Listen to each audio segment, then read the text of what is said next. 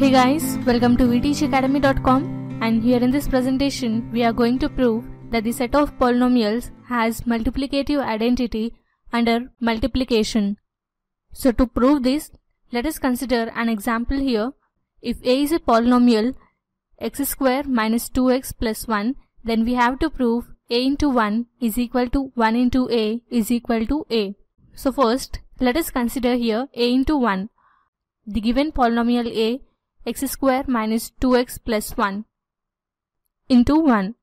So by multiplying this with 1, we get 1 into x square as x square, and 1 into minus 2x is minus 2x, and 1 into 1 is 1.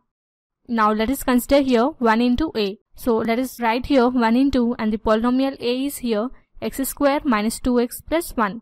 So by multiplying here 1 into x square, we get 1x square.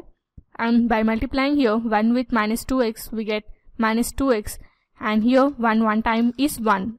So here we observe that a into 1 and 1 into a, both the polynomials are same, which is equal to the given polynomial a.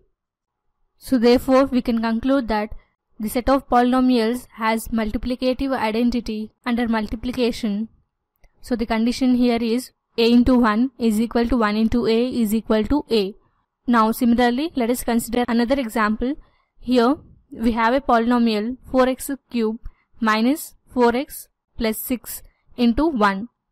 So let us multiply 4x cube with 1, we get 4x cube, and here minus 4x into 1 is minus 4x, and 6 multiplies 1 time would be 6. Now let us multiply 1 with the polynomial.